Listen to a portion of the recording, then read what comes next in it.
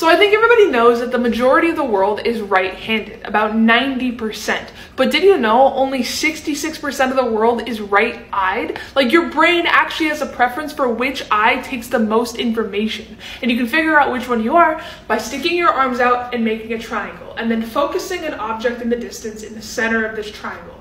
Then you're gonna close each eye. And whichever eye keeps that object in the center of this triangle is the dominant eye, and whichever eye moves it is the weaker one.